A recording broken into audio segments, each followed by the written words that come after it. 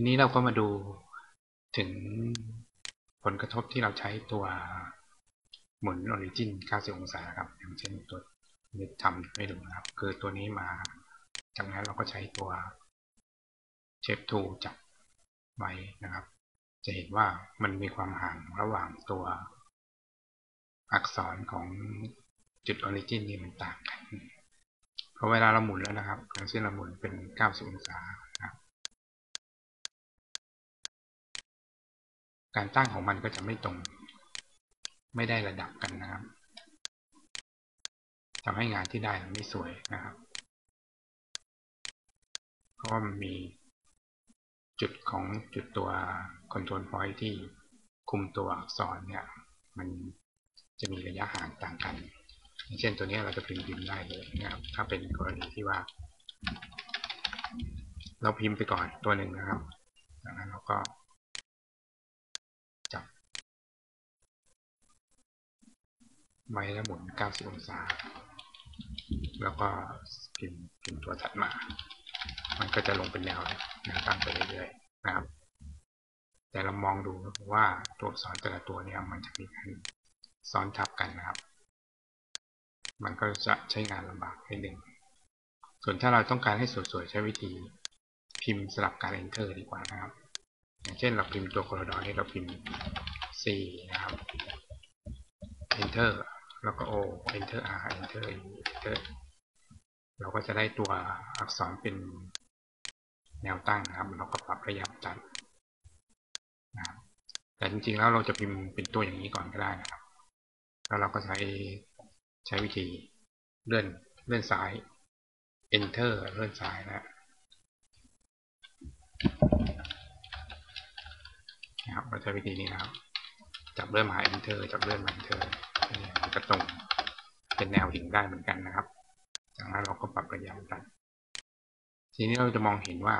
ช่วงตัวอักษรเนี่ยระยะห่างเขาจะสวยงามนอกจากนั้นเราจะสามารถปรับเซนเตอร์ได้ด้วยนะครับผมจะเปรียบเทียบให้ดูนะครับเราปรับเซนเตอร์นะครับตัวหนังสือก็จะมีแนวที่ตรงกันเพราะว่ามันเป็นเรื่องของ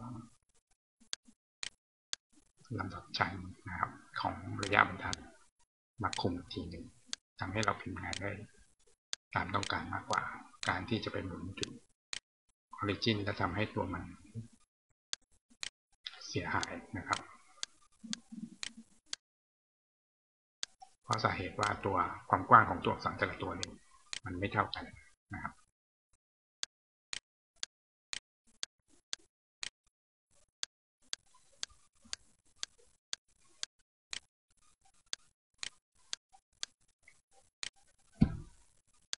ถึงเราจะเปลี่ยนระยะบรรทัดยังไงมันก็ยังคงโชว์ได้ไม่สวยนะครับเพราะว่าระยะห่างระหว่างตัวอักษรไม่เท่ากันนั่นเอง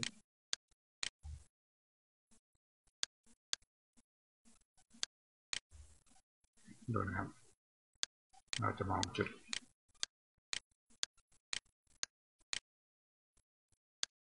แล้วเราก็เลือกใช้ดูนะครับว่ามันจะเหมาะสมกับ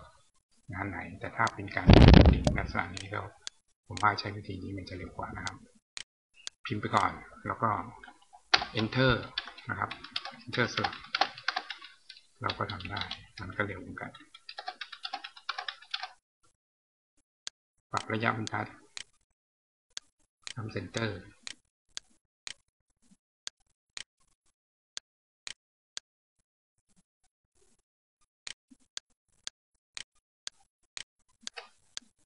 ทำอะไร